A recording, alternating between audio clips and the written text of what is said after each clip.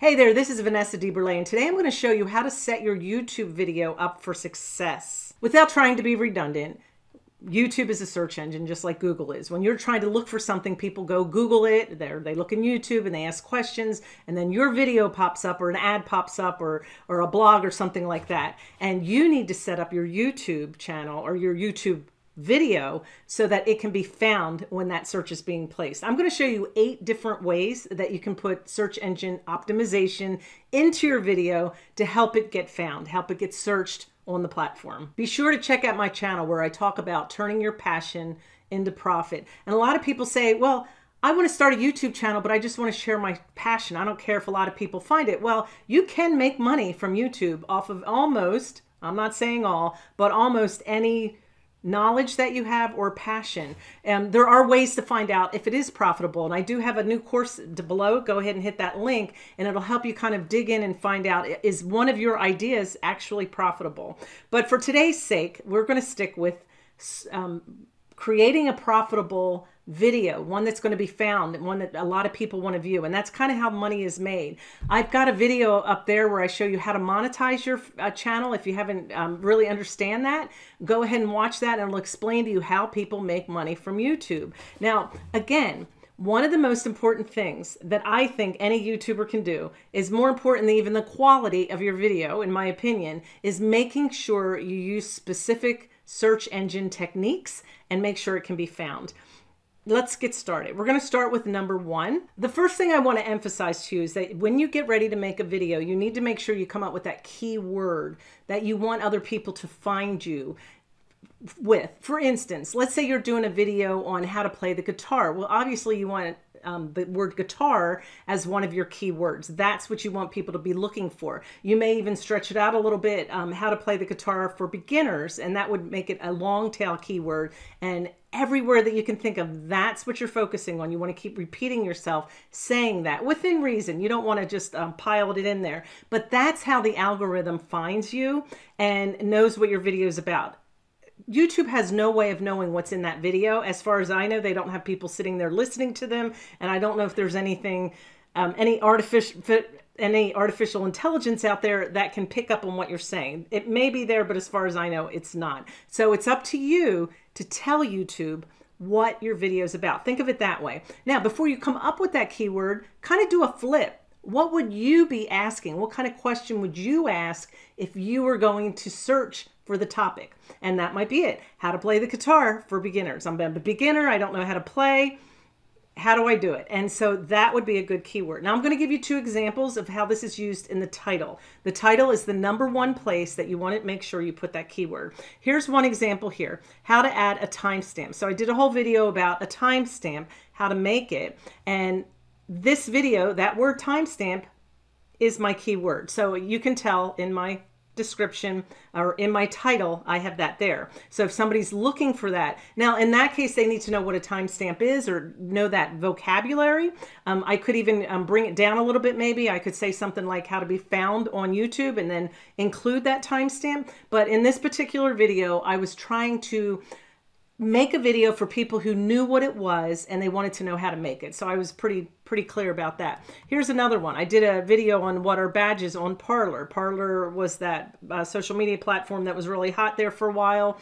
And I don't even know if it's still around. But at the time, they had badges on it and things like that. And a lot of people were asking, what are those verification badges? So Parler was actually my keyword, and I was expanding on that with the badges. But there it is in my title. If somebody looked at that, they can see exactly what they're looking for.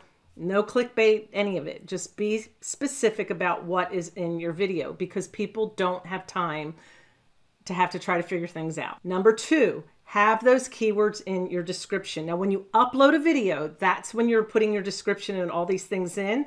Look above, one of those sides, right? Look up there, and I have a video about how to upload a video, and it goes through step by step how to put the description and all these things in. If you don't know how, there's a video up there. Now, in the meantime, let's look down here at the description. This is what you see when you open up a video. The description is right below, and you want to make sure you put a good description in there. Now, on this one, I did not put a very long one, but the more you put in there, the more you can say, the better. So that might not have been a good example. Here's another one, the one about the timestamp. I have the word timestamp in there several times. Here's another example from somebody else. This is Final Cut Pro tutorial from Catherine Manning. Here's her description. So, you know, basically look around at what other people are doing. A lot of times, a couple little short paragraphs are good. I know some people will tell you, you know, write a book. It's up to you. I don't know. I feel like if you write a book or you write 3 or 4 paragraphs and keep saying that word over, then you're going to get redundant and say it too much. And I think then YouTube will pick up on that too. So be careful. You want it to look realistic. I need to use these words to make the description about my video. The third way you make your video searchable is to add tags. Now, lately I've been seeing a lot of videos that are saying these tags don't matter.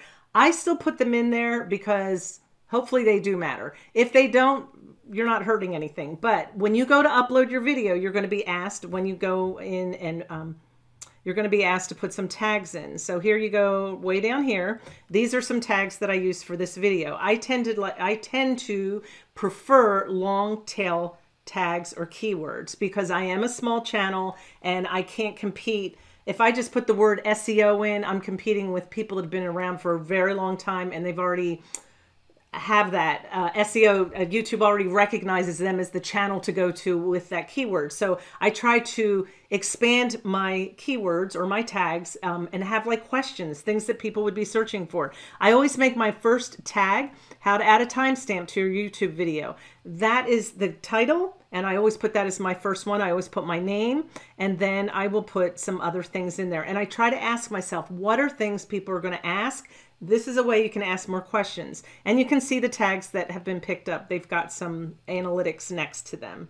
Now, number 4, another thing that you can do is create a transcript of your video. There are people who are hard of hearing and they cannot hear your video, but they want to search for things as well. So some people will put closed captioning on their video, but if you have something where you're talking a lot, consider making a transcript, and then that person can open up the transcript and read it. You've gotten those videos yourself. You know, when they say, hey, do you want to make $1 million or buy the, how would you like to buy the stock? My best stock options. I get caught on those all the time. And then they start showing this god-awful video that never seems to end. I love it when they say, hit this button and read the transcript. I would rather read when something gets lengthy like that than to have to sit there and go through it. So make sure you make a transcript and add it. Now, YouTube has a button where you can go use their transcript, but I don't recommend it because it's still in the making of being perfected. I use a program called Temi.com. I have it below, but you just go there and I don't think it costs more than a couple bucks each time that you have a transcript. Now, the neat thing about doing that, if in the future you make a blog on your video, you've got that transcript already there. So make sure you have a good filing system and keep it. But transcripts will help you be found, I promise. Now, one thing that a lot of people do not think about, number 5, is the file name. See over here to the right, it says file name. Before you schedule or before you post your video, you have the ability to change this. Now, some people, their file name is the name of the video that they put on it. Then they, like I use Camtasia, and I will name my video something that makes it easy for me to find it again. So if I'm doing a vlog, I'll put vlog in front of it, dash, and then describe it. Not the words that I'm going to use when I post it, if that makes sense.